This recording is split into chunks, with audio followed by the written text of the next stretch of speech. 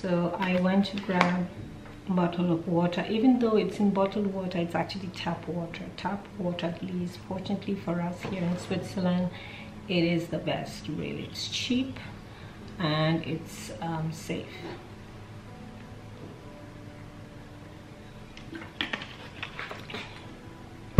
So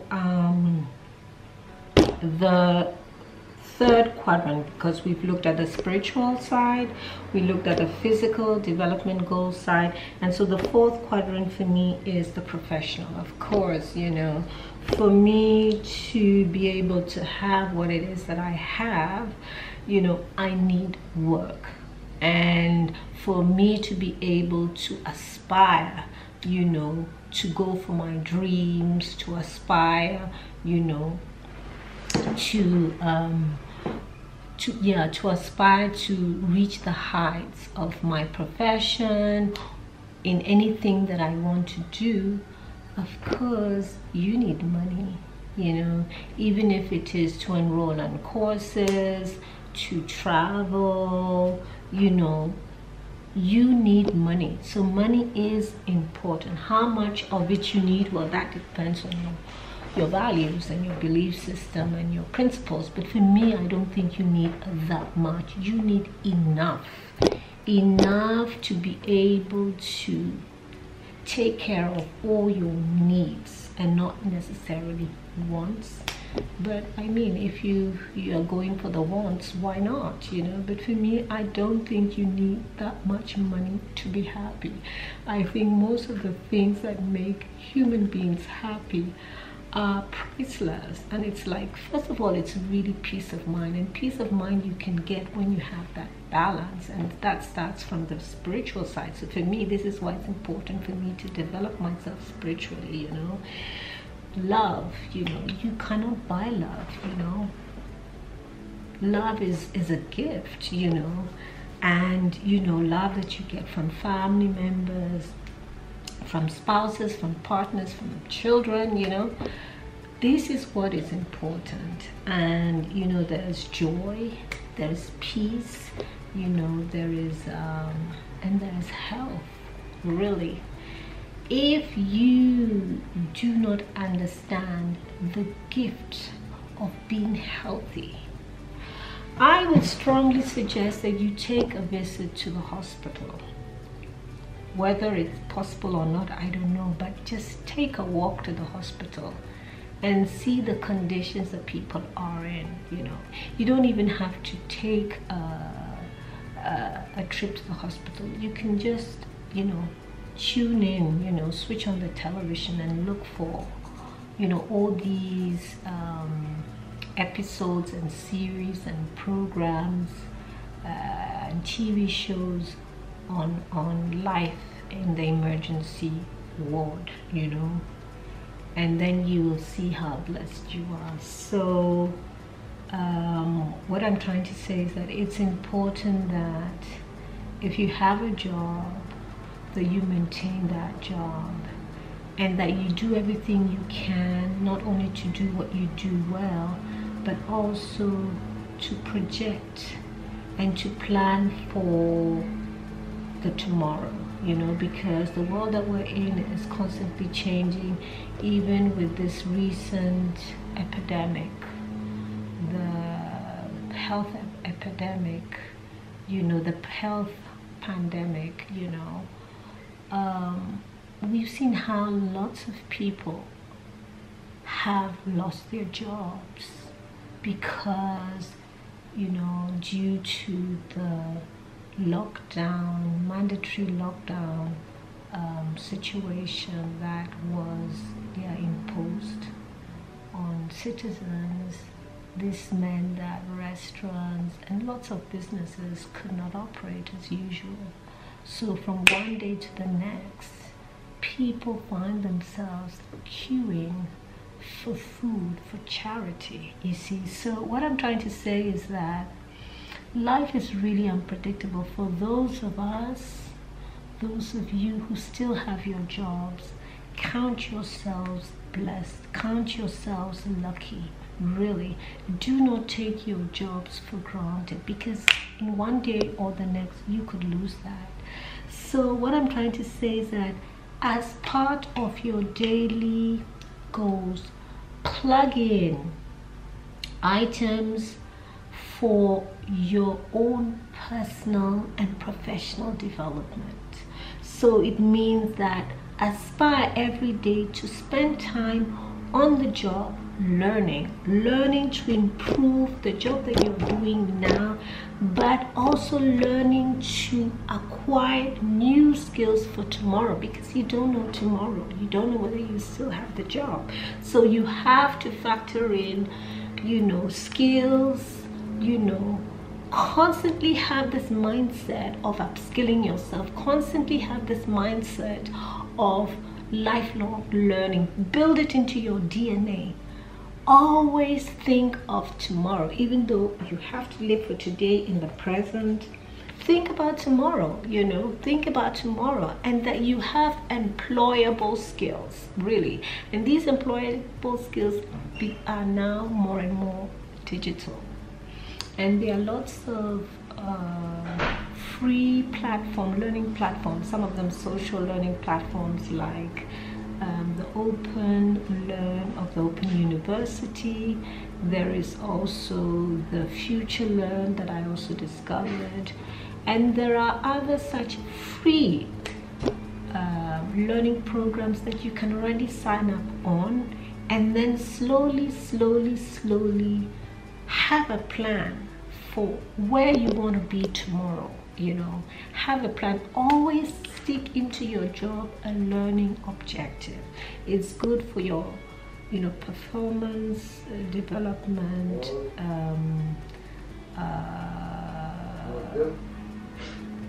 exercise, but also have it as a personal development plan, you see. So make sure that you're reading to be up to date, to be informed, because now we're in the knowledge economy and information is critical. Make sure that you factor into your daily work life and learning component, and of course you focus on the tasks that you can do and try to do it to the best of your ability, efficiently, effectively, and but always remember to add a learning objective in your daily work life, not only to improve the work you do today, but also for tomorrow, because we never know tomorrow. And then moving into the last quadrant, that is for personal development, and this is the best part for me, because this is the time that I can get to read the books that I want to read. I love to cook, so sometimes I spend the time cooking. Cooking for me is very therapeutic, you see. So not only does it meet my physical development goals, but it's a pleasure. I really love to cook, and maybe I will share some of my recipes with you later at some point, and film as I get more and more confident with the camera. So talking about the camera, I'm using my Canon G7X. I'm very comfortable with using that, and yeah, so always in your day. And for me, this is the one way I reward myself, is pursuing my personal development goals, things that bring me a lot of pleasure, things that make my heart pump, you see. So for me, it's digital filmmaking or digital photography, and it's learning. So like I said, I have embarked on this journey, because I was so tired of being digitally illiterate. While I'm good with computers and technology, it's like a very good amateur, anyway, you know what I want to say, a very good amateur. So this time I want to pursue it properly. I want to understand the science behind technology, how it works, you know, what goes on inside the box. You see, I don't want just to be the end user of the computer or the end user of the consumer. I want to understand what goes behind the technology so that I would be in a better position to advocate for the right interface. And I'm saying that because in my work, it involves trying to create an enabling environment in the workplace so that the workplace is more equal, the workplace is more diverse. We appreciate the diversity of groups that we have, and when I talk of diversity, it talks of persons with disabilities, it talks of all kinds of disabilities, it talks of minority groups like ethnic minority groups, it deals with, you know, the LGBTI community. It's about women issues, gender, so that how do we bring about gender equality and parity? How do we create an inclusive and an enabling working environment that people want to come to work and they want to bring their best selves to work, but they can't be themselves, you see? So this is the work that I do. And I just actually discovered, I learned that the 21st of May was the Global Accessibility Awareness Day. And I saw that there were lots of events created for that day, but it meant that there were lots of companies who advocate for digital inclusion, so that regardless of who you are, whether you have a disability or not, you should be able to enjoy first-rate, first-class user experience, you know, when you use any digital device or platform or interface. And I said, hey, this is something that I would like to pursue, you know, that, you know, because I understand the science of the technology, and I put myself in the position of the end user. How can I advocate? How can I be part of the people who would like to make sure that the interfaces that are built on these devices that we use more and more is built in such a way that all of us can enjoy it, if not equally, but differently. But at the end of the day, the final outcome, you know, the user experience should be the same.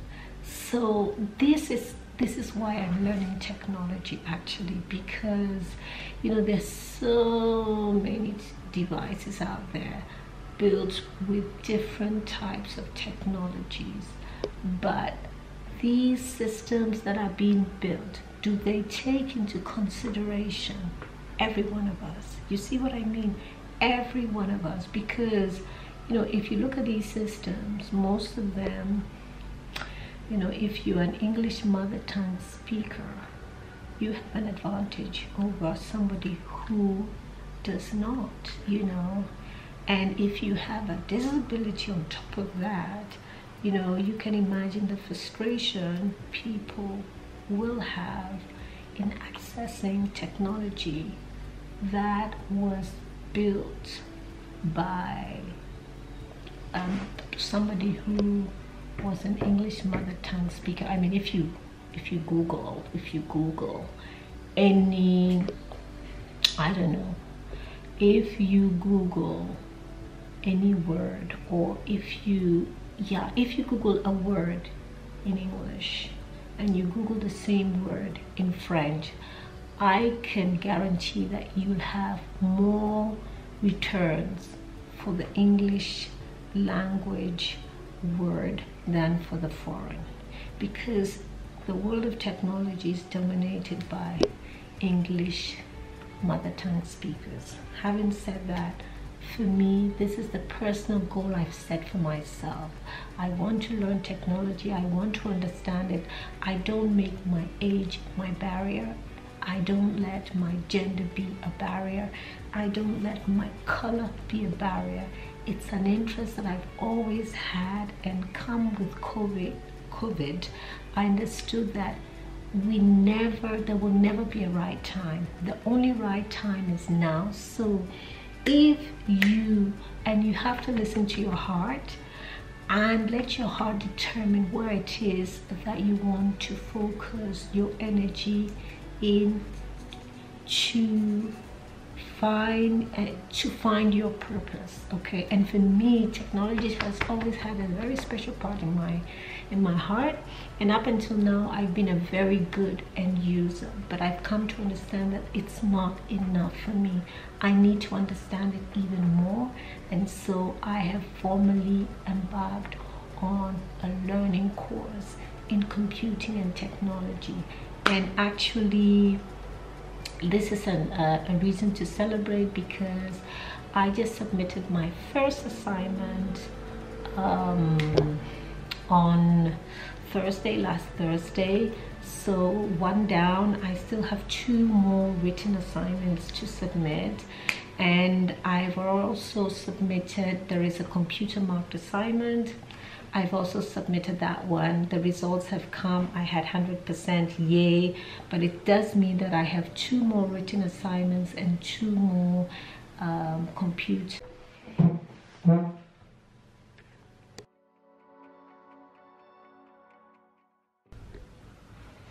So my battery is running low. I moved locations because yeah, it was getting noisy on the other side, but I just want to quickly end. So I am running really out of battery, so I need to hurry up. So I'll just end my blog with summarizing basically the new system and approach that I have adopted to keep me on track with my